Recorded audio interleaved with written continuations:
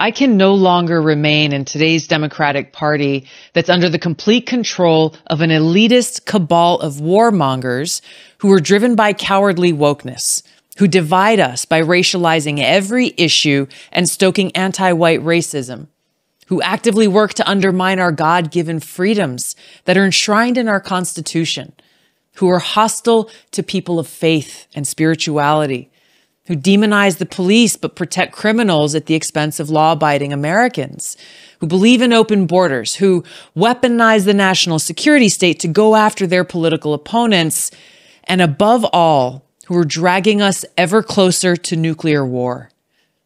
Now, I believe in a government that's of the people, by the people, and for the people.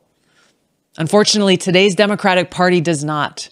Instead, it stands for a government that is of, by, and for the powerful elite. Now, I'm calling on my fellow common sense, independent-minded Democrats to join me in leaving the Democratic Party. If you can no longer stomach the direction that the so-called woke Democratic Party ideologues are taking our country, then I invite you to join me.